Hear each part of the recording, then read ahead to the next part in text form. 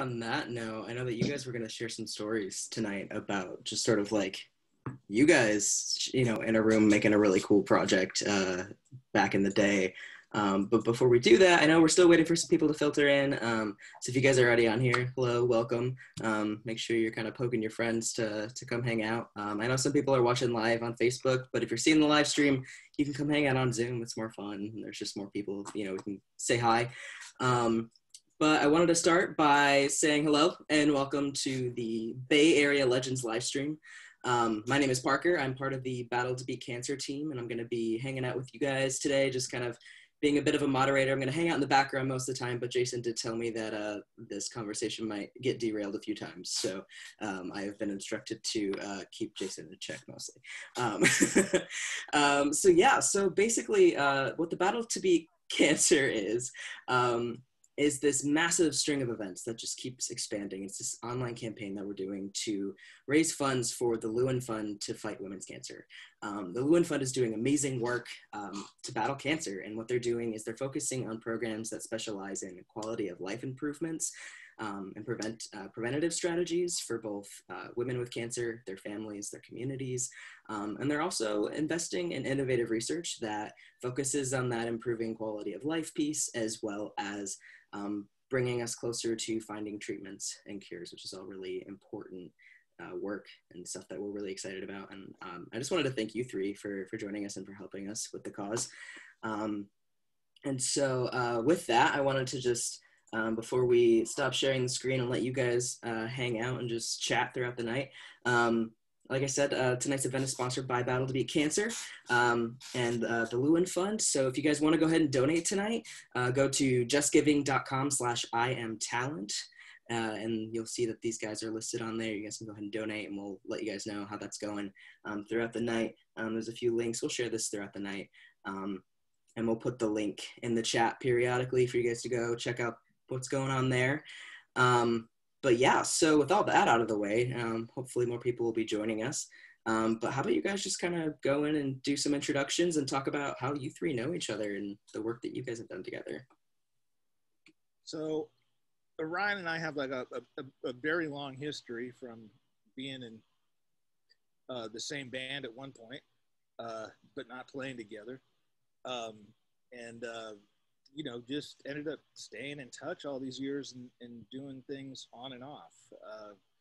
And is, a great host and lets me stay in his guest room when I'm in Southern California and puts up with all my shit.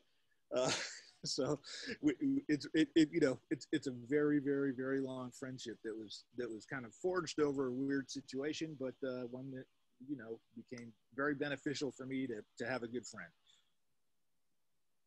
Yeah, I think it was awesome, man. I mean, at a certain point, I saw you like every day for 6-7 hours a day for a few months, right? I mean, yeah, or for even a few months. It was like 6 months to 8 months. A year, actually. Yeah, more like almost a year, and just condensed, here and there, but a hell of a lot of time, let's say. And we just hit. I mean, I hit it off with you. I always thought you were super cool. Are you frozen? Oh, there you go. Okay.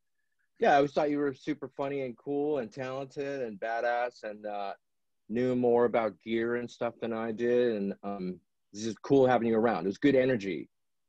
And actually, you made a lot of, this is making the first Third Eye Blind record, and you had a lot of good input on that record. And I mean, I think I remember you showing up to a rehearsal, you and Eric Valentine. Yep. And doing the thing where the producer thing where you guys both sat back and like, I'm doing right now, yeah. All right, play for us, like that kind of thing. And yeah, exactly. And we played some jams. And have you ever thought about yada yada da da da da? Just good input and good observations. And that was cool. But I always we hit it off. So yeah, there you go. And you were just around the whole time we were making that record. Yep. And so that's how I know you, and I am glad seems like we kept in touch a little more than maybe, I don't know how much some of the other guys in the band, possibly. I don't know. Yeah, all right. And yeah, there you go. And it was cool. Yeah. So that's how we met. Yeah, and so this I-76 project was kind of done during that time. There was just this kind of downtime where there was no money coming in. But Orion and I had met each other, and I was doing video game soundtracks, in between making records, and needed to put together a band, and got in touch with Orion and was like, who are the baddest dudes? Can we line something up? And will you be the music director and put this stuff together? Because I was working on a couple other projects and really didn't have time to do it. And Orion handled putting all the songs together, putting the band together, rehearsing the band, so on and so forth. And it ended up being a very incredible recording, in one of the highest budgets and well-regarded video game soundtracks that's happened. It was really, really cool. And met Dave through Orion. Yeah. At that point. Which. Yeah, I remember. No, go ahead, bro. Yeah, I remember. Well, I just remember that it was like you came to me and said, hey, I got this. My friend of mine works at Activision. They're doing a game that the soundtrack they want 70s funk, sort of like Dirty Harry, Lalo Schifrin soundtrack, cop show, TV cop show stuff. And then you knew that I was playing in the cover band Curveball. Yes. Jason. And I feel like my memory is like part of the whole thing was predicated on, we want Brain to play drums. Do you know Brain? Do you have his number? And can you get him to do it? I feel like that was part of it. That very much could have been the case. So I didn't really have a choice of the drummer, but like, Dave, did you play some shows with Curveball ever? I think you were the one responsible for me getting in there.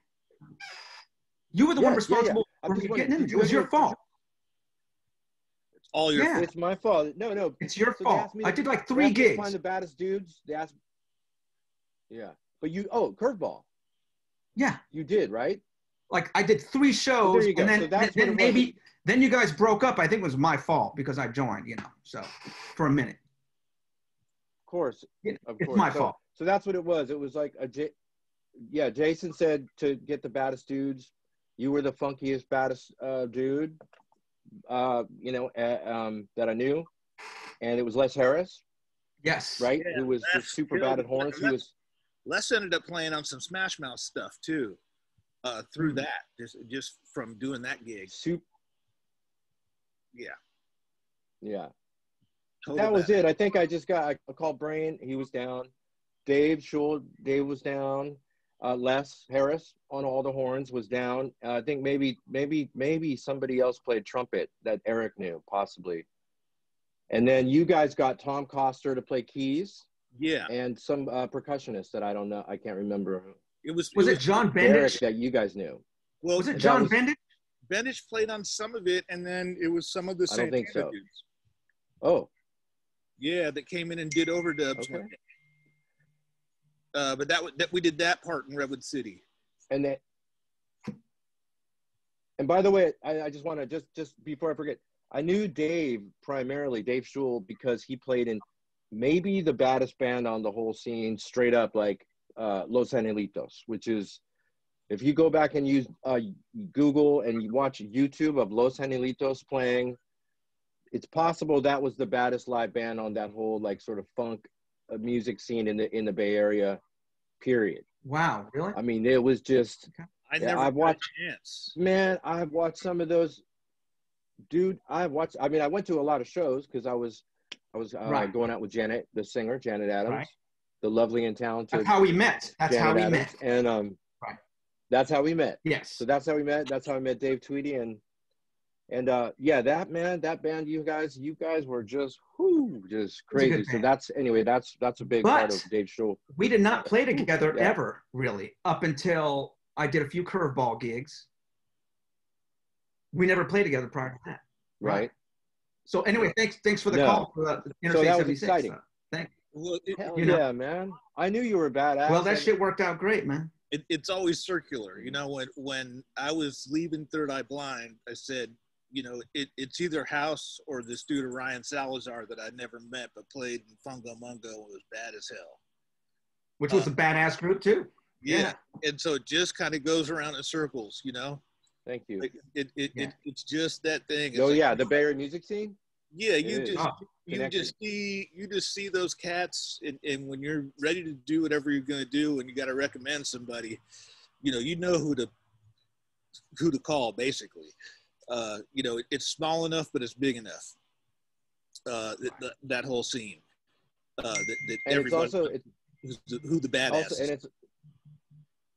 And it's also like, and not just like it's not even with like segmented with like the sort of funk R&B bands and then the punk rock bands and then this band. Everybody knew each other. Everybody knew. I mean, I knew a lot of cats from like Tim from Rancid and this and that, and it's just we just came up since the late '80s, right? You knew a lot of these people because you saw them around all the time. Everyone went to each other's shows. Right? Everyone went to each other's shows and just like it was a beautiful thing. Bay Area. Yeah, it was a beautiful thing, man. It's very different now. I'll just say that. You know, like finding somebody that's a true motherfucker on an instrument, you know, that we already don't know. They are out there. Yeah, there's a lot of them, but they don't have the hang like we have, man. I mean, it's a thing. It's a whole different mindset. Yeah, it really is. It's not about, you know, like it wasn't about self back then. It was about trying to make the band sound good. And it seems like most people are trying to build a name. And there might not be a YouTube channel or some shit instead of just making a band sound great. Right. It's a different game. It was maybe there's not as much of a nurturing club scene now, maybe. Right. You know, well, obviously now there isn't anything, but even like before COVID, it's possible that, and it's just that, you know, exponentially bigger. Yeah, it's a different thing, whole different game. I think it's just the intent. Yeah. You know, I never thought I'd make a dime off music. You know, it was just shit that I did. Oh yeah. You know, like you're right. That's a good point. And I think now it's like you know, didn't roll. Want attention, want money. You know, I could be right. I didn't do that either. I don't remember thinking. Yeah, I don't remember thinking like, man, I'm doing this so I can be famous and this and that. Of course, you sort of in the back of your mind, you're hoping something like that is going to happen, but you never really. Man, I had. That's not. You don't. You know. Yeah. That's not the sort of main goal. I had no even aspirations to be that. You know, it was like I didn't even think it was a possibility that, you know, I would play outside of the Bay Area ever. And so when it happened, it was like far out. Like that was the accomplishment. It wasn't the money. You know, I pissed the money off real quick. You know, but getting to like see the world and do things was really heavy. You know, every time that I got to go somewhere, do a tour, it was like, wow, I'm really getting to do this. You know, as opposed to I could stack some money off this. I really like that you guys are bringing that up because, like, I was telling Jason earlier, like, I teach communications and I have a lot of students who are like, I want to be YouTube famous or I want to be TikTok famous, right? And, like, you know, generations upon generations, we see the people that we look up to, whether it's musicians or bands or, you know, now it's influencers. And, like, I think the people who really get into it, like, for most of us, it's like, it's not just about the famous part, right? It's about the music. It's about the art, right? So, like, for you three, like, can you talk a little bit about like what really drove you to get into like just to do what you guys do? Why don't you start? Dave Shul. Well, you know, watching American Bandstand and all those other shows, you know, all these late night TV shows, and you just wanted to be them. And then listen to the records like in the Bear, KDIA, K-Soul, because I'm a funkster, R&B, you know. I just wanted to groove all night and, you know, and then just getting just playing with other folks. That was like a natural high and it hasn't stopped, you know, it's still continuing. When you play with other musicians and that groove is happening, there's nothing better, you know, and the hang. And a lot of it is the hang, you know, you just got to be hanging around cool people. That's, I don't care how bad you are. if you don't have the hang, it's not working. Yeah, it ain't working. No matter how bad you are. I think that's true.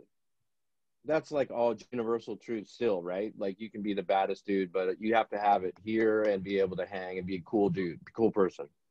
Right. I think. Yeah. Yeah, that late night talk show thing was.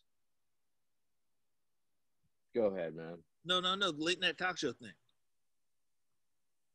What's that? Just real quick, you're talking about watching TV. Remember the late night like Johnny thing? Carson and seeing all the bands play. For, like watching Johnny Carson, all the late night, David Letterman shows late at night and watching all the bands play. Man, that was my favorite. That's that's what drove me to play. Me too. For me and a lot of cats from my generation, like the Most Dangerous Band, Paul Schaefer, Will Lee, the original Steve Jordan, and before the cat Sid McGuinness was Hiram Bullock. That band, man, that band was so inspirational, and so like Questlove and what he's doing, and he's the sort of equivalent now. I think maybe he grew up on that too, and I'm pretty sure he's inspiring kids the same way that band did for us, like Will Lee and all that. So that was important, man. I just remember that, that was a big deal for us when I was first playing. Right, and I know you played on those shows, and you got to meet those cats. I mean, so did I, and I played on those shows. Yeah, so did I. And they're the coolest cats too. Just humble. Oh, super cool, super humble, musical, man. Sweet. Wasn't that cool or what, to be able to meet those cats after that, growing up and being like 14 years old watching that? That's just. And all the records. I got a bass with Will Lee's. Yeah. Nice. Exactly. Nice. I got a bass signed by Will Lee. I still got it. I look at it all the time and just every time I play it, it's still there. It's signature from 1997. What's that? I said, how come you haven't showed me it, homie? I don't get to play the Will Lee. Oh yeah, I don't know. You can. I'll bust it out in a minute. I'm about to have emotional. Sure, I'll get it now. You guys can go on with your thing. But speaking of signatures, remember we were down in LA. No, we'll get there. We'll get there because that's he signed my guitar. Oh, yeah. We'll get there. We'll get there. What? Look at that. There's Willie. Fancy motherfucker. I don't know if you can see it, but it's a blur. But I see it. I see. Still there. So wait a minute, man. That's a good story. That Van Halen story. Yeah, we'll get there because we still haven't hit I-70. The Van Halen story. That's the bomb story. Oh, okay. Well, I'm sorry. Right, I opened I'm sorry. Maybe I digress. I only told you guys part of the story because I'm trying to keep friends here. And I know Dave still is pissed off about a cigar. But we'll get there. Yeah, for me, the music thing, I started off playing upright bass, and then I heard Sly Stone's Fresh album, and I sold the upright bass and bought an electric, and that just did it for me. From like that point on, I was just cruising, trying to do things, and then discovered all the metal stuff that was happening. And started figuring out how to write songs, kind of. But I mean, that was the big thing. But like all those guys you were talking about, all those late night dudes were probably the best players in the world. Like none of. I can't think of too many guys like Hiram was no joke as a guitar player. That dude was just killing every night. It had a big influence on me. And there was one other dude, Stevie Salas. I don't know if you remember him. Yeah. Guitar player dude. But, Stevie Salas, man. I played on a Stevie Salas record. Oh, you did? Oh, you did? Believe it or not. Yeah. Far out. Yeah, I did. And not only that, we were in the what is it called? The Matrix. Remember in the second Matrix, there's a band? Yeah. In the cave scene, and everybody's playing drums, and I'm in there, and Stevie Salas is one of those dudes. Far out. He was the dude that I don't know. He was the dude that convinced me that brown people could play rock music and be accepted. So he had a solo record that came out because it had been a minute, it had been since like Hendrix and some other stuff since somebody actually came through and played like real rock music that was brown. I think I had that record. I had that record. It was called Color Code. Yes, Man. It was cool. He killed it on that thing. And from that point on, I was like, oh, I could do this too, probably. there really isn't a limitation, because back then it was very different. You know, like if you didn't have long hair, you couldn't play metal. It was not going down. It was just a different universe. Yeah, but that was a trip. So let's get on to I-76. So we started doing rehearsals in Oakland somewhere that Orion lined up. I don't remember where it was. Probably Soundwave. No, it was some warehouse. It was probably Soundwave. It could have been. It could have been. Oh, okay. Yeah, actually, I don't remember. Yeah, you had done all this pre-production, so you kind of just put all these songs together, and then you know, we all got in a room, and you know, I sat around and do what I do, give my damn opinion, and that's it. And you guys killed it. You just like had it together. I remember thinking we were going to have to do like a couple weeks of pre-production to get this done. And I think it was 3 or 4 days that we ended up doing, and it was just tight. And then we went to LA. I know I stayed somewhere different than you guys did. And I don't remember much, you know. I'll bet. The producer suite, huh? Yeah, that was a time. The producer suite. No, I wasn't actually a producer suite. It was just, you know, I was doing a lot of things, and Eric was always sour with me for doing a lot of things, because he was super square back then.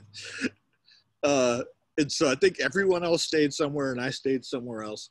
And that studio was incredible. Yeah, Royal Tone. Royal Tone, yeah, that was like Royal Tone Studios, man. That was the spot. Linda Perry bought it as a songwriting thing, and then you know, just for her own stuff. And then I think it got sold. Because last time I tried to book it, I couldn't get anybody on the phone. So, and that was a couple years ago. But that studio was really, really incredible. It was a famous old studio, right? Yeah, it was like a famous old studio. And I'm not sure what it was before it was called Royal Tone, but one of the better sounding rooms I've worked in with some of the most amazing equipment. I remember, you know, Eric was super impressed with it, and we got amazing tones. One of the funniest things that I remember. I feel like they told you what? Go ahead. Oh, I said what? I feel like somebody said like Sinatra recorded here. It could be true. Who knows? Those LA studios, you know, all have histories and have changed names 100 times. The funniest thing I remember from that session, a person that will go unnamed had to have his own television while he was cutting tracks, and needed specifically porno movies to watch from Rocco Siffredi. And I had to go out and ask like the one runner chick to go out and rent Rocco Siffredi pornos so that we could get this stuff recorded. And I got the craziest look of all times. I was like, I'm very, very serious. This needs to happen. But she was like, so I have to go out and rent pornos starring this dude so that you can get your record done, and there needs to be a TV set up so this dude can watch. It's like, yeah. During our session. Yes. It's like, that's exactly what I'm saying. I totally forgot about that, man. Yeah, I remember. Yeah. I think you even bought hats, I know bro. what you're talking about. You even bought hats. Totally hilarious. Like one of the funniest situations ever to have like a total badass musician come up to you and go like, hey man, so I need a television set up next to me. I need pornos with Rocco Siffredi starring in them, or I'm not going to be able to pull this off. Usually someone's asking for blow or something, you know.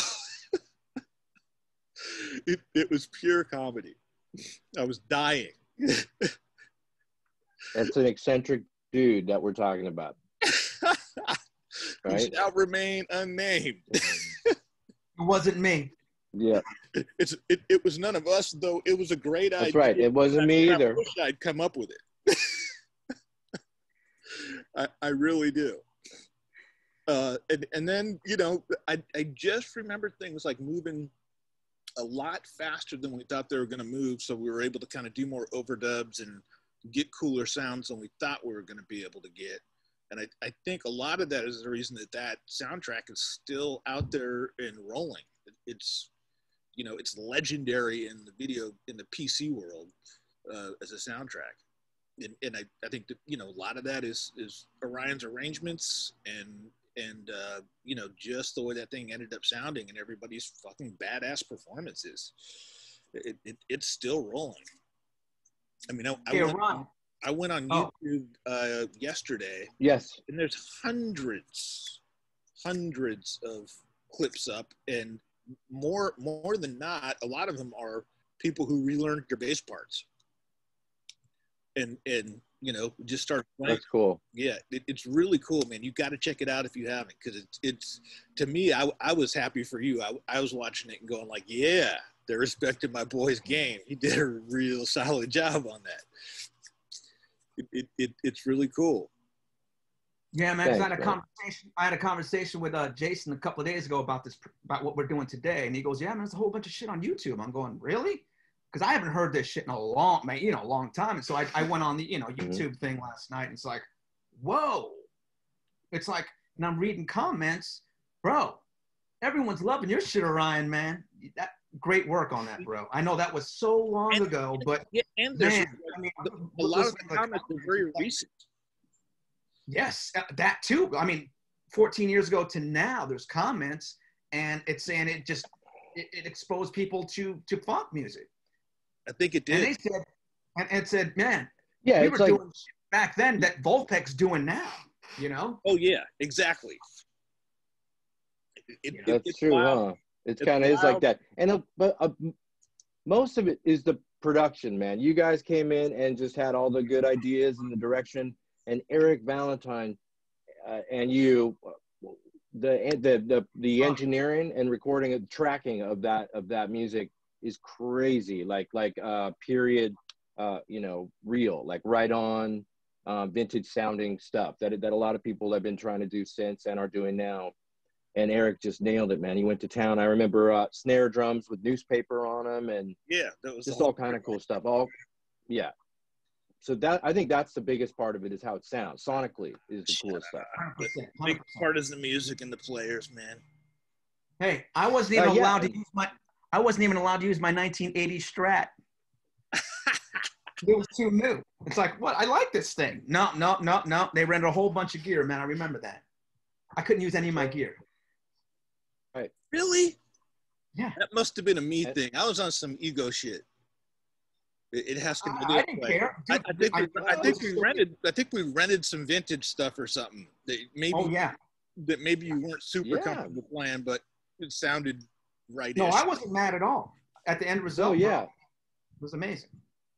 Glad you were killing it on all of it. All the vintage stuff brought the whole thing up and elevated it. I think the whole thing was just done very well with a lot of love, and that's why people still dig it.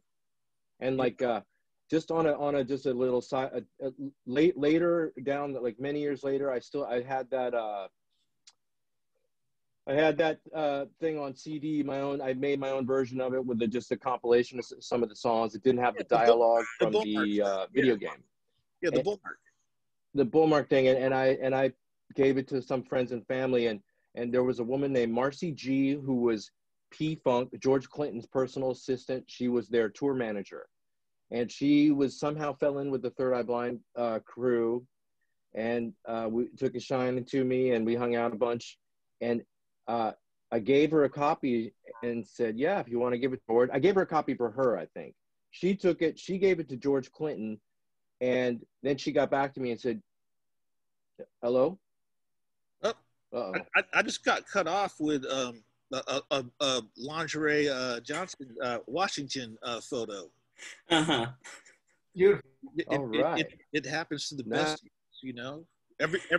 Everywhere I go, you know, I roll with some of this lingerie, you know, and just rock it because it's how I do. Mm-hmm.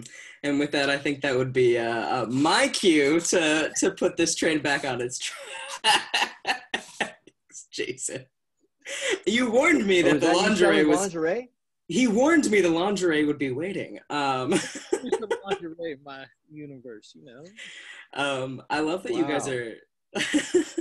I love that you guys kind of like got to look into like just the YouTube stuff and just see how far that project moved beyond you guys, and that people are like really digging some of the stuff that you guys made and like really paying tribute to that. And seeing that, you know, something that you guys put together, you know, like has taken a life of its own, kind of like beyond that original project. And so just kind of like thinking about that, and just like, I guess, you know, when you guys were first making that, you probably weren't thinking that, you know, 2020, you'd be looking at all these covers of, you know, this project you guys are making in 97, right? So like, are there any sort of other parts of like just the access of like covers and like YouTube and stuff like that, that just like have changed the way that you see how you do music? That's a tough one. Hey, just to finish my story, so you guys know, George Clinton heard our shit, and I met him later, and he had heard it, and he loved it, and he was playing it on the bus. So believe it or not, like George Clinton thought that was a bomb, and I always thought that was a trip. Good So shit. Before you interrupted with your bullshit lingerie, whatever that was, there you go. George Clinton was down with it. All right. Hey, Ryan, could you send me that? If you got any of that? Yeah, man. Of course. So yeah, I don't know how to answer that question, Parker. That's a weird one, because like I honestly, like, I don't really listen to anything new. You know, like I'm weird like that. I just kind of do what I do, and I hope people like it. And if two people do, it was worth the time. Yeah. Well, there are a few people in the chat asking for you guys to play something if you guys want to just start like messing around on whatever guitar or bass you guys got laying around. So. Ooh-wee. I got a busted hand, but I'll do my best. All right. Ryan, Dave, you guys want to like start just goofing around? And they've got some people asking if you want to play something. I wasn't prepared for this, but I'm very prepared, but I'll you know, whatever. You want to scat sing over something? I got a bass. Sure. The thing is, there's latency, right? So you can't actually groove with somebody, but somebody can solo over something else, maybe. Yeah, we could just someone like Dave solo. can solo over bass or. Yeah. Right? If I play an E. I don't solo. I'm a rhythm guitar player, but let's see what happens. All right. I got a bass. What do you got, Jason? Lingerie? Shit, I don't have an amp, but I got my noodle guitar. That's always around. You want me to just play an E? Because I do.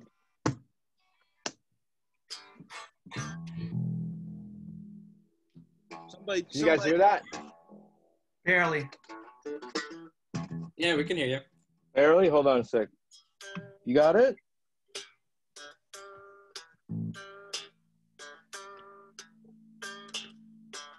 Is that you, Dave? Oh, that's no, that's not Dave. I got no amp, so I'm just back. So somebody start something and eat. We'll get it going. Come on, Funk Man. No? No? Hold on. Turn it up. You know, Rocco Prestia just passed away. I know, man. I know. Hold on. Right?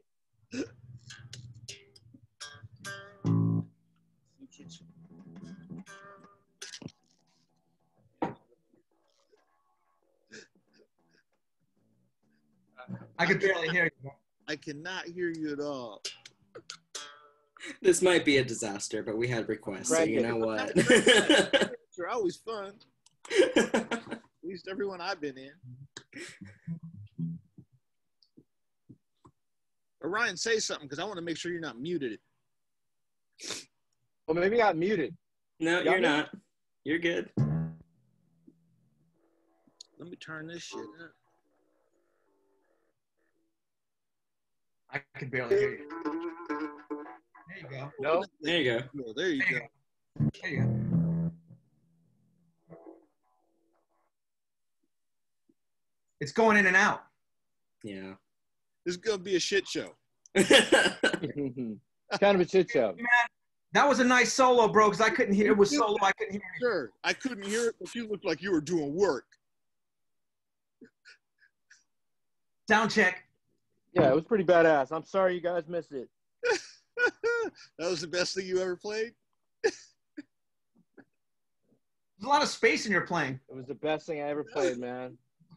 What's that? Less is more, sir. There's a lot of space in your playing. Actually, now good.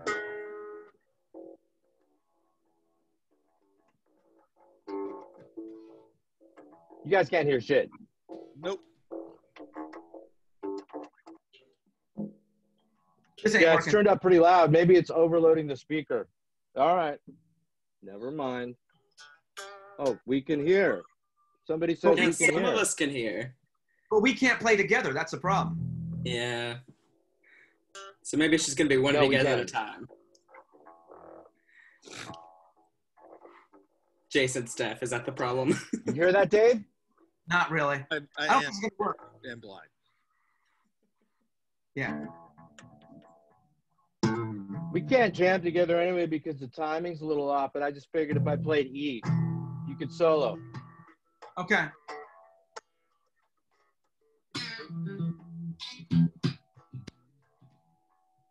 I can't hear where your one is, bro.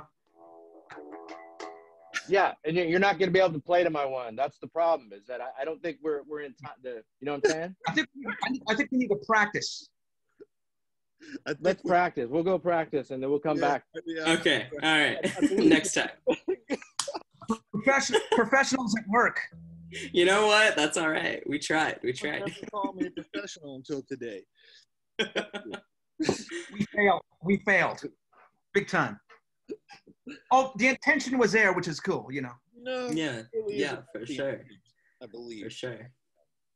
I don't know everything. I know a lot. So the Eddie Van Halen story. We could get do it. That's a good one. That was quite comical. We were recording and we knew he was in the building, and he came in and wanted to hear what we were doing, and I almost shit myself. I really was having emotional problems in that moment because, you know, like I had just barely, you know, taken one of his posters off my wall or something, you know, like a year earlier. Like, that dude was the hero. And he signed Dave's guitar, which was awesome. Actually, that was the only time I ever saw you quiet when he was in the room. Yeah, I was scared. Yeah. I thought that was quite strange, but, you know, it was pretty intimidating. You know, I mean, when I heard do you remember how he came in? He just walked in. You remember how he came in the room? He walked in and he said, "Hey, what's going on here, everybody?" And we all turned around and he goes, "Hey, how you doing? I'm Ed." Like, he walked in and screamed. Yeah, like, and I had my back turned. I didn't know who it was. It was like somebody came in. Yeah, like he needed to introduce himself, and then he showed Kelly how to play "Jump" on the piano properly in the lobby. And I was just sitting there watching and tripping out, and over a couple of days we became friends-ish. You know, did a couple little bags of racket together that nobody else knew about at the time, and you know, ended up having lunch every day. What? Yeah. Oh. Nice. So we'd go outside and have lunch. And then he was leaving to go on a tour or something, and he left cigars at the front desk. And I thought they were for me because, you know, the front desk chick handed them to me. And then, you know, took them home, whatever. And then shortly realized they were for all of us, but I was too embarrassed to come back and go like, "Hey, he left us all cigars. I smoked 2 of them already, so I got to short somebody." So I never really did smoke cigars, right? Oh yeah, we did. We smoke cigars. We were smoking. Yeah. We were smoking his Cohibas, and then he was going on the road for, I don't know, some crazy amount of time, and just brought the rest of the box over and left it at the front desk for me. And then I realized, oh, he left them for all of us. And I've been digging into this pile something deep already. So I owe the both of you. It's all good. I don't smoke cigars anyway. Okay, you will once I get you a Cohiba and we smoke in honor of Eddie. But do you remember that he took us into the room to play us a mix of one like random song? No, it was 2 songs, and they were 2 new songs for with DLR, a greatest hits record that was the first thing that he did with David Lee Roth and forever. That's right. Yeah, it was a trip. It was a tiny little room. We all went into this tiny room and listened. Yeah, into these songs. He's like, hey, what do you guys think? He's so cool. I was sneaking over to that room nonstop while you guys were working, and just hanging out because, you know. I'll bet. Anyway, what I remember was as soon as Eddie started bringing us to the room, I think, who was the engineer? Andy Johns or something like that? Is that right? Does that ring a bell? We did the Zeppelin records. Oh, that's right. Was that? Whoa, man. Yeah, that was Andy Johns. Yeah. So as soon as you walk in there, he goes, whoa, whoa, whoa, whoa. Hey, Eddie, is that cool? Ah, man, these guys are cool. Let them in here. He was really guarded. I just got to that point where it was just cool for me to walk in. You know, it would like walk in and he'd be like, hey, man.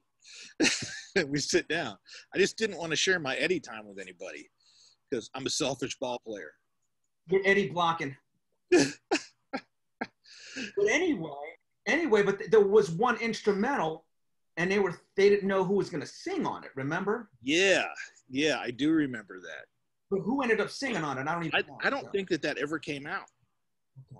Okay. I'm not sure that anything ever happened with that. You know, like the last time that I saw him, he'd come into our control room and kind of congratulated everybody and said he loved what he was hearing. And I went, you know, we went outside and did our normal thing and we're shooting the shit.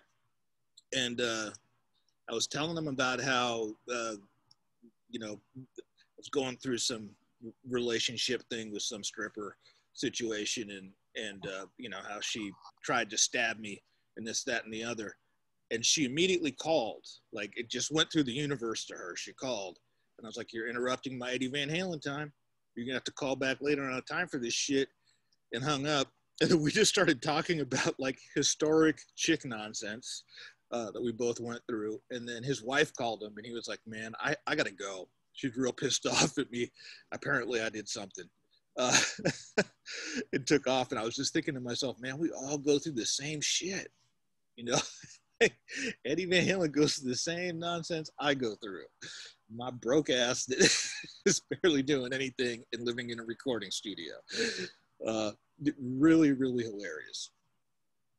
I think that's a really good time to sort of like, you know, mention kind of like why we're doing this today. Like you said, like no matter who we are, we kind of all deal with the same shit, right? Like, you know, like so many of us have been affected by cancer, whether it's us or our families or love. And so for those of you who have joined later, these 3 guys are amazing and have just, you know, we're hanging out and we're just, you know, shooting the shit, whatever. But we're also here to raise some funds for an amazing charity. So we're gonna put the link in the chat again if you want to help us raise money for Battle to Beat Cancer. But yeah, I think that's just so interesting that you're like, it's, you know, same shit as Eddie Van Halen, you know, like still argue with our partners and go, oh shit, I fucked up. And also, yeah, but you know, whose life hasn't been touched by cancer in some way? Yeah. Right. Yeah, absolutely. Like it you know, if ever there was a cause to do anything for or spend any time on, you know, start here. Yeah. Because, you know, I countless people in my life. I don't know about you guys, but yeah, definitely. Like it's been heavy in my life. I have some. Yeah, it just kind of keeps going and going and going. And I think anything that anybody can do, they should. You know, who knows what tomorrow brings. You know, like I would feel like an asshole if I didn't use whatever little bit of tiny influence I have in this universe to not raise some awareness and end up with cancer tomorrow. you know? Yeah. It really is that thing, and people don't put it in that context. They don't. It's like, I ain't got it. And when some famous actor or something gets any disease, it becomes the most important thing on earth. And so I think it's just got to come from the ground up of supporting all this stuff. So more research gets done and more help is available to people. My opinion. I don't know everything, but Absolutely. I just pulled up the fundraising page, which I can share real quick. It looks like we've got $95 raised so far. So I can share that real quick so everybody can see how we're doing. Stingy bastards. At this. So we got $95. To be fair, this is our first event. So, you guys are kicking it off. But we've got... I think that's awesome. That's totally awesome. Yeah, for sure. So if you guys want to go ahead and donate, we'll see how much more we can bring in tonight. So I don't know. I'll throw something at it, Okay. On $95. I know Robert. Robert's a friend of mine. Of mine. Thank you. Cool. Awesome. Thanks, Robert. Good guy. Good guy. Good stuff. And yeah, Robert, dope. And thank you much. We'll keep it going. And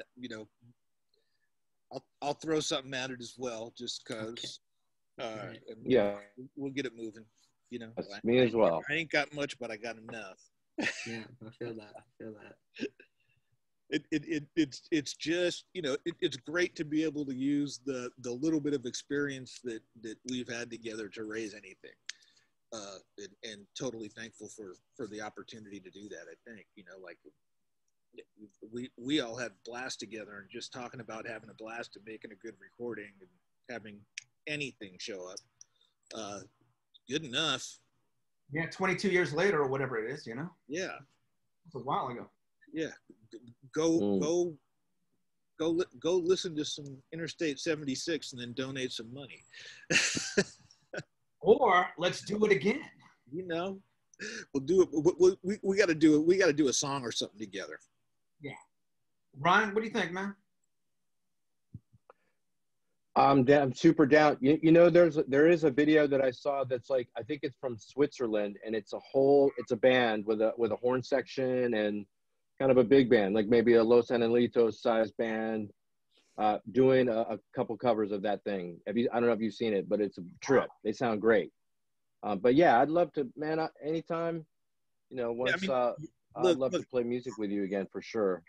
I am more than willing to, if you guys can record at home or whatever, and I'll line it up and mix it and do all the stuff that needs to get done. And if it goes to charity, I'm in. Because I ain't got nothing but time, man, right now. So who has anything other than time right now? I was gonna say, I think now is I think that's why we're so excited about this campaign right now, right? Obviously, cancer fucking sucks, right? But the fact that we've just got time, and we get the time to dedicate to say, hey, this is something we get to dedicate time to, and the fact that we get to hang out with you guys and to raise awareness and to raise money, and yeah, that'd be sick if you guys could just chill and actually just make something. That'd be awesome. I'm in. So you guys let me know. So Ryan, how'd your session thing go yesterday? It was really cool. That's kind of, that ties into it. So Eric Valentine recorded that thing with you, with us. Yeah. Right. And all this, we talked about, more than I, but that was when Eric was still based in the Bay Area. We went down here. We came down here to record Interstate 76. That was in 1996. And so he opened up a recording studio sometime in early 2000 or the 2000s. And I actually had never, I think I went to, it was Stevie Wonder's old studio. Yeah. I'm pretty sure that I went there before Eric got it. I think Third Eye Blind went in there and maybe checking it out just a year before Eric got it. But anyway, yeah, I spent the last 2 days at Eric Valentine's until recently, Eric Valentine's studio, tracking with this kid named Mr. Max that I think I was talking about earlier. Yep. And it was super fun. Eric's got still all the killer old, you know, vintage even more like vintage gear there. And so, but it was just really cool and kind of like I was telling you before, to go back after tracking with Eric at the Hunk of Shit studios that you guys shared, where we made the first Third Eye Blind record, and then working with him at a sort of fancier studio here in LA right around that same time, and you to go and check out his new fancy digs and spend a couple days there walking around, you know, tracking and walking around and checking out how he has everything laid out. It was cool. It was just brought back the nostalgia of like, oh yeah, this is where Eric ended up, and it was good. So yeah, that's what I did last couple days was track bass in Stevie Wonder's old recording studio. And yeah, go ahead. Is this a project you're going to be involved in like long term, or is it just session work? No, actually, I mean, you know, it's this guy's band. Actually, please check it out. Yeah, thank you, man. I'm a little slow sometimes on the uptake, but yeah, it's Mr. Max. I'm totally into it. I'm totally into the band. I'm totally into the project. I'm going to be playing live with them once we start playing live again. We did a streaming show a few weeks back. I think it's still online. It's on the Bands in Town channel, Twitch or whatever. And the band's name is Mr. Max. Song is called Roses. His new single is called Roses. It's on Spotify. It's on some kind of playlist where he's got suddenly his plays are jumping off. There's a video on YouTube. So Mr. Max is a band. The song is called Roses. I'm totally into it. Please check it out. And yeah, I'm going to be playing with him for a while. Good. And what's happening with playing with Dave Tweedy? All right. And yeah, so Dave's got his own thing with his Dave Tweedy's doing real well down here. I don't know, Dave Shul, do you still talk to via Dave Facebook, Tweedy? you know, keeping tabs on each other. Yeah. Actually, he responded to this video we're doing today, so yeah. He's doing cool stuff, bro. Okay, so he's rocking, man. He's good for him. Yeah, he's Disney stuff. He's just rocking, man. He's built his own kind of scene down here. He does soundtrack stuff. He composes for documentaries, TV shows. He produces all kinds of people, all kinds of different kind of music too, rock music, R&B. He's really turned into like a hell of an well-rounded musician who can play keys, guitar, bass, and just killing on drums. Right. As always.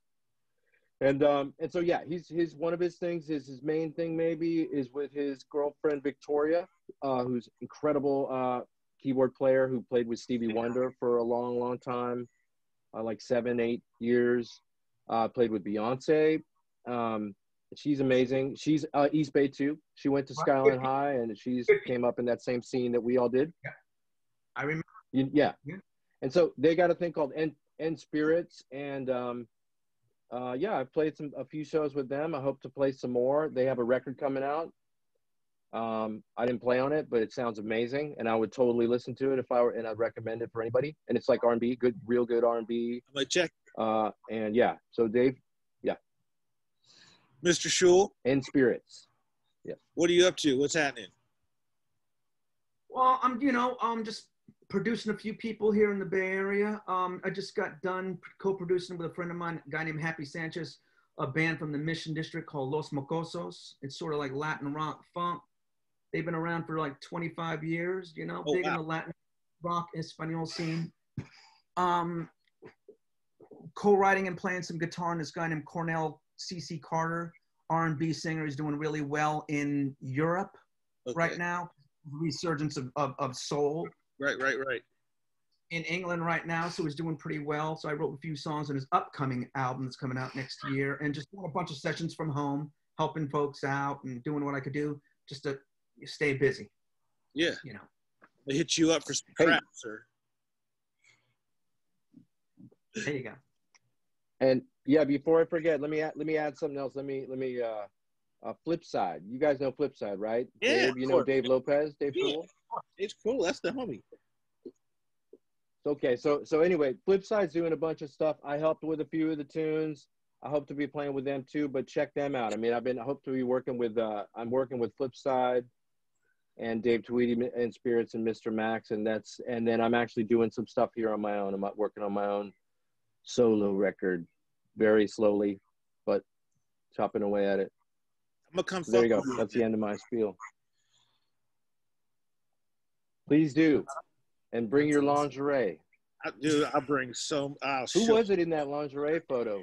Was that you? It sure wasn't pretty.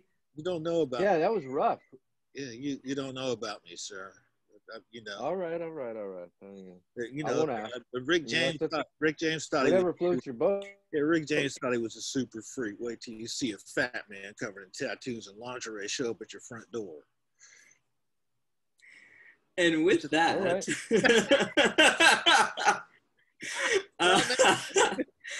all right. So it is just after 4. So I believe, so we had a little bit of a conversation, Jason and I, ahead of time. So I believe, Mr. Dave Shul, we had you slotted next for your event. So if you three want to stay on and keep chilling, or if you just want to switch it over to the Dave show, it's up to you guys. I wanted to get into the Spearhead situation, or at least the early Bay Area situation that led to that, and I think Orion can contribute if he has time. Yeah, I'll kick it for a minute for sure, and then I'll just let you guys. I'd love to hear about it too. Actually, I'm totally love to hear about Dave. I gotta take a leak real quick, so I'll be right back.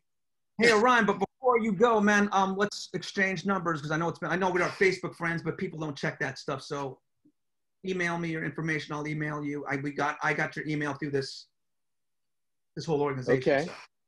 So, of course. I'm gonna kick it for a minute though, because I will, but I want to hear about what you've been doing. I mean, I'd love to hear about what you've been doing and like what records I could check out that you played on and all that stuff. So I'm gonna kick it for a minute and just in the background. Plus, I don't know if I can figure out how to turn all this off just yet. It'll take me a little bit. So, I know this is my first session. You know? Exactly. Yeah, man. It's good to see you again. Yeah, man. I've been thinking about you, you know? Every time I hear you on the radio. Thank you. Do you still talk to Les? Les is the dude that, to me, like, just one last thing about that, the Interstate 76 is, he's like the MVP of that thing. Him and Eric Valentine. Yes. The horns. He so much writing and arranging of horn. Yeah. I'm just via Facebook, man. That's what just keeps me in touch with people. You know, I know he has a few kids. Right. We just chat, you know, just liking other things each other do. Yeah. Mm-hmm. So I mean, he's I alive. love that guy. I miss him. Yeah, he's alive. I just love that guy. He was such a quiet Wait, is he wearing pants? Like, cool Wait, dude, is he wearing pants? You wearing pants? No, I roll naked at all times, sir. That's what I thought. Me? I saw. It happens, you know. All right. Hey, let it all hang out. You really do, you know. It's freedom. Hey, Orion. But I still keep in touch. I'm playing a lot with Bob. Wow, man. Remember Bob Crawford? Oh, cool. Yes, I do. Yeah, so all these, it wasn't Crawford twins? Huh? The twins, one of the twins. Yeah, still hanging out. So. Yes. Yeah. So. Nice. And Rand, I think that cat Rand? I ran into Rand, I think it was in Colorado, and I just happened to be in a hotel, and he was there with him and his wife, and I invited him to the show, but he wasn't into it, so we hung out and had some drinks. So that was quite a surprise to see him on a fluke, but I know he's in LA. That I do know. Nice. With Rand and Randy? Yes, they're still together. Yeah. So before we end up losing Orion, let's hear the history of Fungo Mungo, sir, and how all that got together and started. You don't want to hear that. That's a whole rambling. Give us the Cliff Notes. You don't want to hear it. Yeah, man. Cliff Notes. The Cliff Notes? Cliff Notes are, Fungo Mungo was a kind of blowing up band on that scene in the wake of the Red Hot Chili Peppers before the Red Hot Chili Peppers are what everybody knows them as today, like radio. You know all this, you guys know. Before they had songs with harmonies and like beautiful melodies, they were a sort of crazy club band, funky, high energy club band, and there wasn't a lot of singing. There was a lot of screaming and rapping. Yeah. And but we loved them. We loved them because the Red Hot Chili Peppers have turned out to be so important in the modern music, man. They brought the melting pot a hell of a lot, I think, before. I mean, in the biggest way, with anything goes, punk rock, jazz, funk, rock and roll, just every single thing. Yeah, the whole shit, rap, hip hop, the whole thing, like into the melting pot. And I just got finished reading Flea's biography, which is incredible. I mean, I read it a while back actually, but so Bungo Mungo was a kind of band that was really real big in the Red Hot Chili Peppers and sounded like it. And also Primus was coming up on the Bay Area scene. Yep. And they were doing pretty well. They lost their bass player. They needed a bass player. I was in a band that opened up for them. I met the drummer Jeff Gomes, the lovely and talented Jeff Gomes.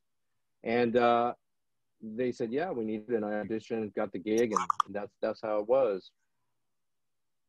And that's it. I mean, there was more, but okay. That's the cliff notes. Yeah. That's what you're comfortable talking. You know what I mean?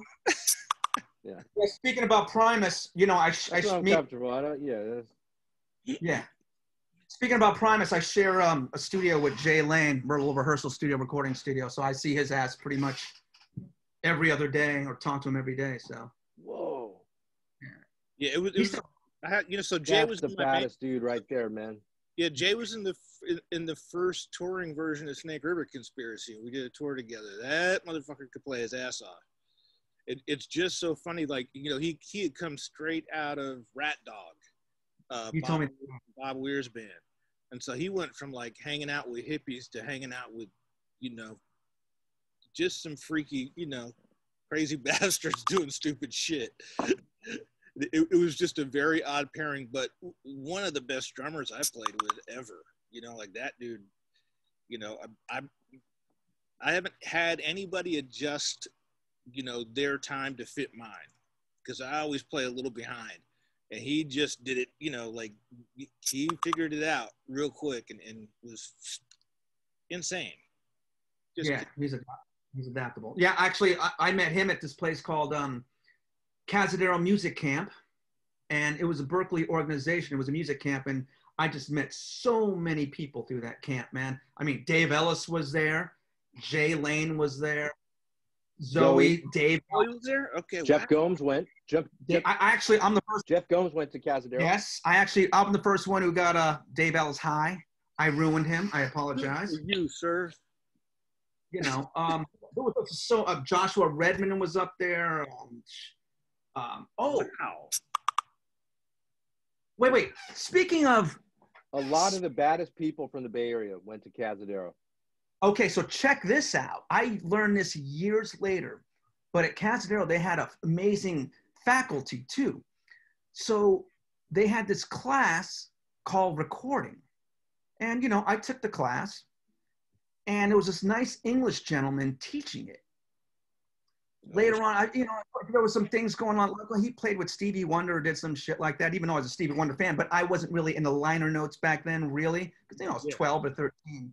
But I knew all Stevie's shit. I had all his records. But it ended up being Malcolm Cecil. Oh shit! Have you heard of this cat? Hell yeah! Whoa! He did all the synthesizer programming for. Yeah, he was heavy as fuck. A lot of those records. So I was in the Kia Live at Eric's studio. At Eric Valentine's studio. Wow. That's right. So anyway, I was spent the last couple of days out. Okay, makes sense. That shit. But the thing was, I mean, this guy, was large. All right. Teaching a bunch of fucking kids, inner city kids, how to record. Far out. Yeah, I learned that years later. Yeah. Amazing. That was cool. Very cool. Very cool. But yeah, a lot of people went to that camp, man. I'm surprised you didn't go there. Man. But you're out? I went to another I went to another camp. Yeah, I'll let you do your thing. I went to another camp that wasn't as heavy as music. I didn't even know about Cazadero, but it's a dope place. I actually, a friend of mine does taiko drums there, and a couple of years back, I went and helped her for a few days. Rayto Peter, who records and produces Flipside, he now does that recording class that Malcolm did. He's now the recording guy there. So it's all the Bay Area, man. It's a circle of, you know, it's just not. It's a small world, really. Yeah. And before I go, is there any way I can see that lingerie picture again? You know, I mean, I got another piece here. I could throw, you know, something. But somebody put that picture up. Make it work. They just call me Panty Man, sir. All right. Okay, I got this going, man. All right. Looks nice. You know, thank you. I love you guys.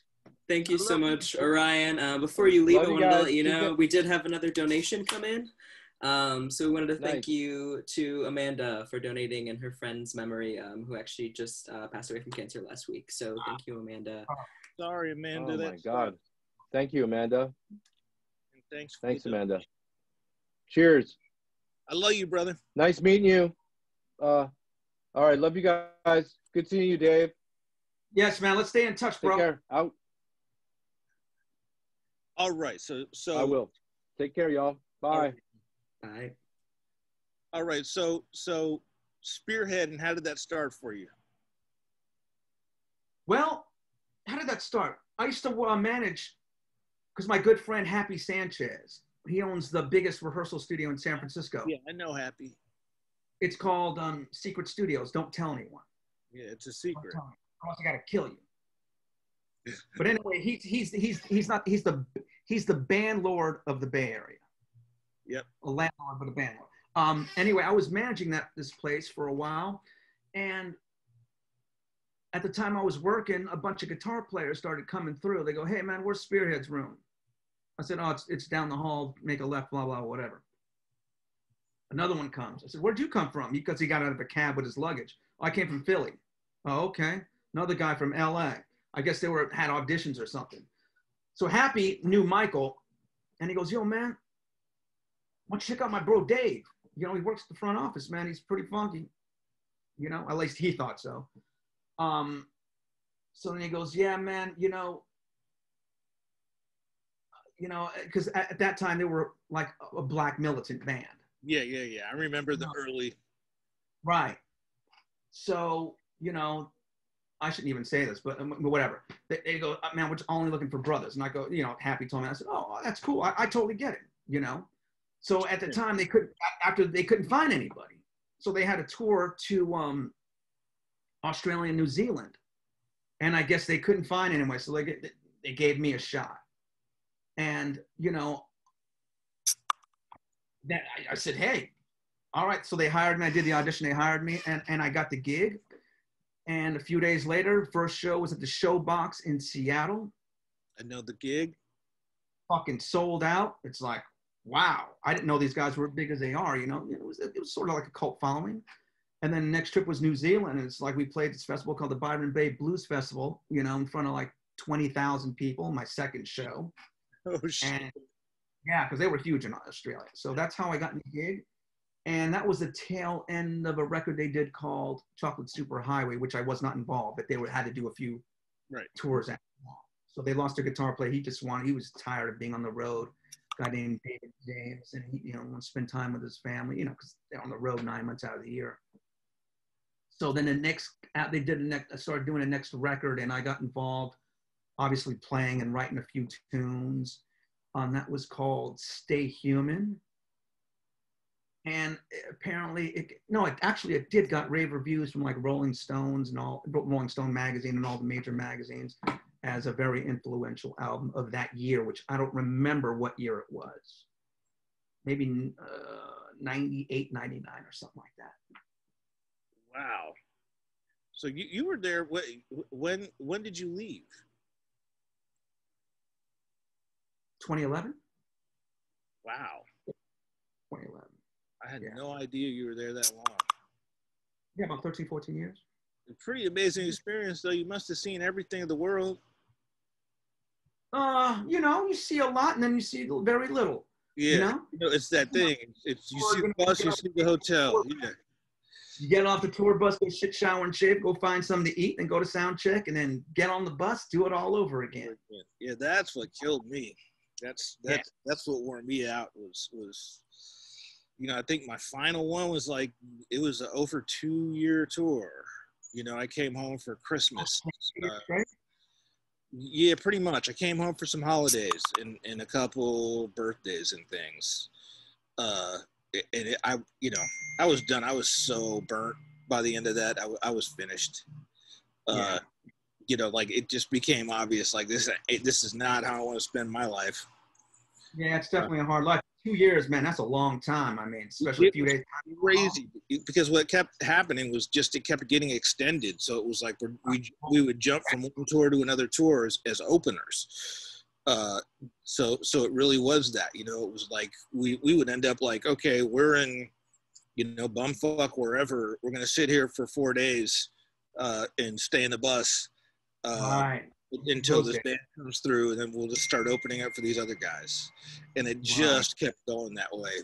It was there's times I thought I was gonna die. just too tired to keep doing it. Well, fortunately, the longest we ever went was like 8 weeks, and that was rare. So, I mean, we were a little older, kids. But, well, and you guys were making money, like we weren't. We were, just trying to keep the bus and the bus driver paid. Right. Nobody. We made our money being on the road. So, I mean, records. We didn't really sell that many records per se. Yeah.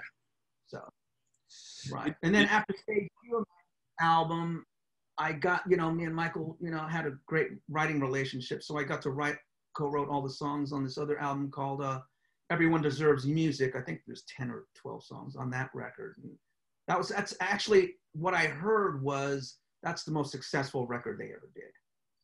Wow. As far. Yeah, I mean, I liked the later stuff. I didn't like the early stuff. Okay. When they first came out and were on their thing, it was like, right. I don't know, like. Well, they're on a whole nother direction, which, I'm still friends with all the guys, but they're on a whole nother. It seemed like he was earnest anyways, like up to whatever point. I think I met him twice, and yeah, I'll just leave it at that. But he tried hard, and he, did a lot of stuff. Well, at least they're still doing it. Well, not now, but they're still doing it. But like I said, all the guys are still in every musician that's been in that band, we're all homies, A lot of people, man, I think I counted one time, it's like 110 people have been in that band since I was in it. So. Band and crew. Okay. Yeah, I was going to say 110. No, man. He has me beat. Well, I'm not 110. I'm exaggerating a little bit. A lot. And at one time, after I left, it's funny because we were talking with Orion, how it's just a small circle of people in the Bay Area. Because, now I'm a guitar whore. I play, before playing with anybody to try to make a living.